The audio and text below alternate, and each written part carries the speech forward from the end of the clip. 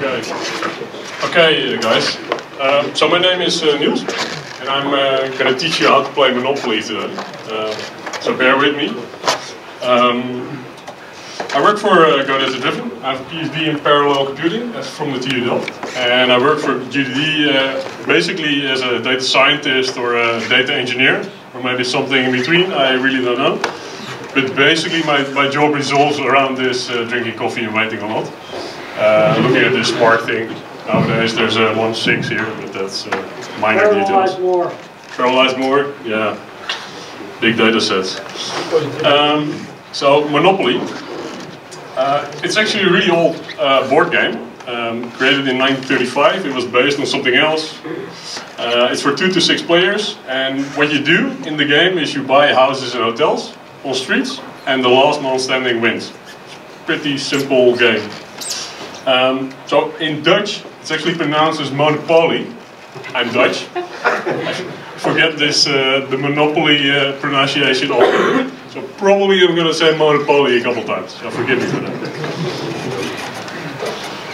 that. So some short intro and terminology on the Monopoly game. I did it correct, huh? So basically you have players who traverse the board by rolling 2 dice. And when they land on an unknown property, they can decide to buy it. And if you own all the properties of a single color, so the properties have colors, basically groups of 2 and 3, you can buy houses. And if you buy 5 houses, or if you attempt to buy 5 houses, you get a hotel. And basically the rent, which another player needs to pay when he lands on such a street, increases by the number of houses you put on the street. So quite simple up to now, but they thought of some special rules. I wrote a couple down. So if you pass go, you receive $200. All fines are paid into the free parking space, which is in the middle of the board. And when a player does not buy an unknown property, you actually have an auction. So there's an auction between all the players, and the highest bidding guy wins. So rolling doubles 3 times in a row gets you out of jail. And you can actually go into jail by landing on a special position on the board. If you land on the go position, you receive $400. Again, the rolling doubles. Yeah, if you want to escape the jail, you can also just pay $50 fine. That's also allowed. At least some of the rules, or at least those are the rules I played with when I was little. But when I started implementing this game, I figured out that actually those are not correct. Paying everything into free parking is not part of the game. And also landing on go and receiving $400 is also clearly it's a no-no. So actually, how much free time do I have, right? Because okay, it's an interesting game, but why would you attempt to solve it? How many time? Yeah. So within GoDataDriven, we have this thing called GDD Fridays, which is once a month. It's basically a free day of work, which you can spend on anything. And this colleague of mine, Vincent, he's not in the room, unfortunately. He made this Monopoly simulations blog post during one of those. And what he did is he implemented a small Python script, which would roll dice, and go to jail if you land on the go to jail thing. And what he created was this probability distribution. Are some tiles in the board visited more often than others? So one clearly pops up. It's the jail itself. Because if you go there, you stay there a lot. And the 30 is the go to jail tile. So you don't actually land there. But what shows up is are these spikes after the jail. Anyone have any idea why that is? Because he used to escape from jail. Yeah, and that's it. So if you want to escape the jail, you roll doubles. And doubles are obviously 2, 4, and that's a higher probability. So you would imagine that those tiles are have a higher, I don't know, you can earn more money if you earn those, you buy those tiles. But obviously Vincent, my colleague, is a true data scientist. So he made a script, 46 lines of Python. But I'm a bit of an engineering guy, so the lack of unit testing and no proper OO stuff. So I improved it. Maybe not so much, but at least it's now 800 lines. So that's something. So again, how much free time do I have? So what I implemented is a board object, obviously, a player object, a deed object, and the bankrupt exception. Why? That's everybody dreamt of implementing a bankrupt exception, right? And it's actually unit tested, so 80% coverage. It's more or less acceptable. Should be okay. So this player object is basically what this talk resolves around. So you can implement your own AI players by implementing those 4 methods. So you can buy a position, or a method is called after you land on a position you can buy. You can, if there's an auction, this bid position is called. Anything else, it's basically the end of the turn, you can do anything you like. And there's a raise amount, like if you need to pay rent to some other player, you don't have enough cash left, you need to sell something, you can decide what to sell. So then I implemented some players. The buy nothing player, basically does nothing, just walks across the board. Buy all, which just tries to buy everything, put hotels everywhere, just buy from and buy between. Because I figured out from the probability that maybe buy from or buy between I could optimize a bit already on the positions to buy. And I did 1,000 games, and this is the result. So buying nothing doesn't really get you anywhere. Buying all and buying from works quite well, and the buy between is also not that interesting. Buy from, the 10 is the 10th, it's like the first tile after the jail, like the 10th position on the 10th index. Like 11, but good scientist, so it's 10. Sorry for that. So this is the money raised and invested in those tiles. Right? Again, the 0 spot being start, and then in Dutch it's ons dorp, and then the cover status somewhere, the expensive ones. And what you see is actually a couple of things. One of the things is that these are the railroads. So the railroads are actually the ones who raised more money than what we actually invested in them. So those seem like, at least in this configuration of players, seem like a good investment. And you see the cheap ones doing quite well. Like the Ons Dorp, the first 2, they do quite well. At least this guy is making more than it was invested in it, and this guy is actually doing really well. Another one, the big one, I think that's actually luxury tax. It's $200 you need to pay when you land on it. $200 is actually quite a large amount, because if you play with 4 players and they're all AI and they're basically doing the same thing, getting a full color is not that trivial. So $200 is then actually quite a high rent price for a tile. So you can see the spike here, and also this guy, 38 is also $75 something tax. But which of the tiles actually help you to win? Because, okay, return on investment is fine, but it doesn't, you just break even or you get a bit more back than you originally put in. You still go bankrupt because some guy on the cover style, it doesn't really matter, right? So that's actually true. You see that the expensive ones actually cause more bankruptcy than everything else. And especially the ones in the beginning, I think, because you get the $200 when passing go. So you just had this $200 free money, and now you land on the first one, doesn't have a high nightly rent price, so you don't go bankrupt.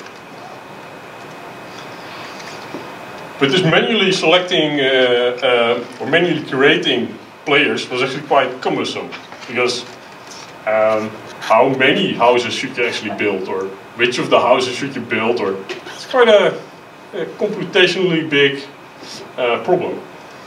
So what I did is I made a GA player. It's a genetic algorithm player. Smart, eh? I like it as well. So what are genetic algorithms? So So it's a search heuristic, which converts, or which, and in order to use it, you have to convert the search space into chromosomes. So let's say it's your DNA of your problem, right? So you have 1 and 3 and that sort of stuff. And you have to implement a fitness function. So this basically converts your chromosome into a score, which obviously is 42. Sorry, yet another joke. And then after evaluating your population in a single round, you select the top X best performing chromosomes, you mutate a couple of them by flipping some bits or doing some random stuff, and you generate offspring by combining those you selected, the couple random ones, and yeah, you generate offspring. And you stop after X generations. But this is whatever you would like. You could do 10, 15, if you're in a hurry you do 2, probably don't get nice results. And this is a more visual representation for some of you. So this is the genetic algorithm. You have 2 algorithms, and you generate the offsprings by combining those. So what I did is I have a coin flip for each index. So I do a coin flip between A and B for the first position, A1, so this guy gets a 1. And then, okay, that's a couple of zeros. But then the last 2 are actually from this algorithm B.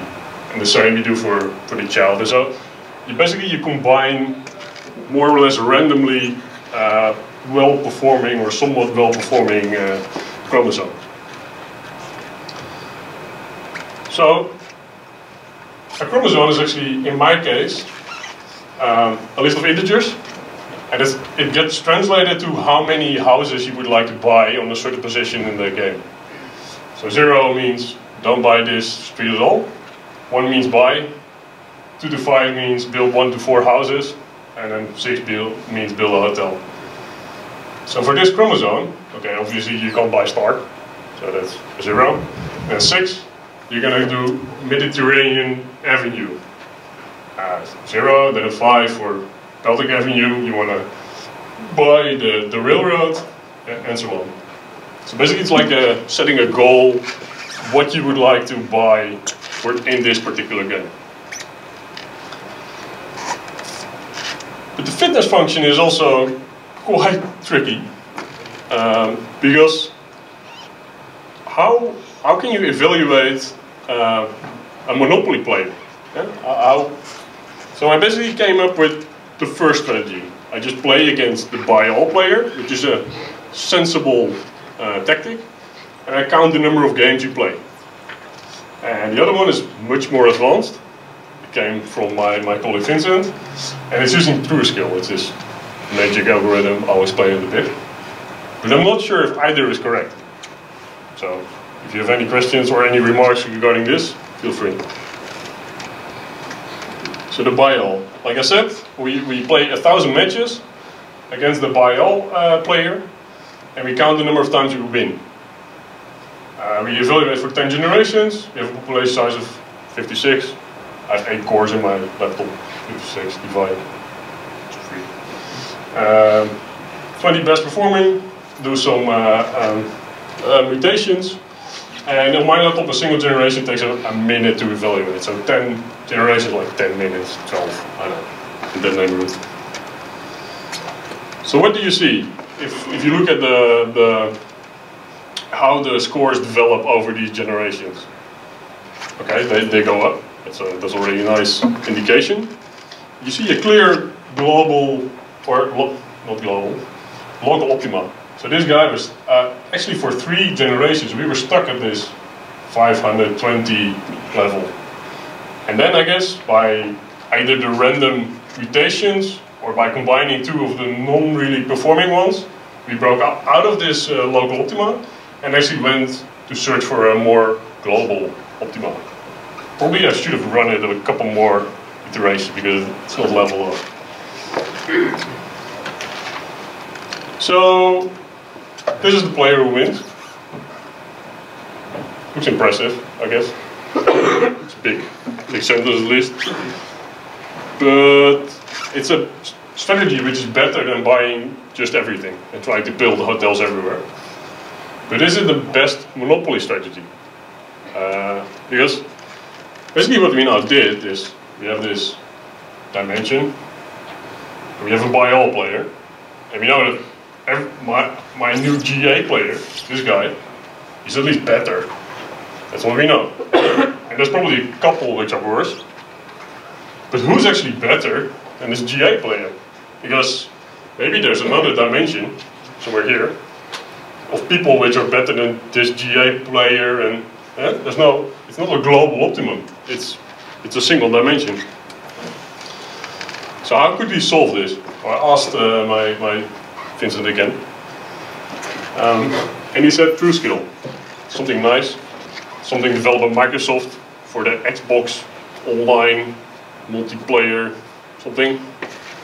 And in my understanding, well, he told it quite quickly, so I don't really know if it's true. Each player has a belief of skill. It's like a probability distribution. Like, this could be somewhat good player, somewhere there. And this guy could be a bit bad, but we really don't know. There's still a bit of a probability curve around it.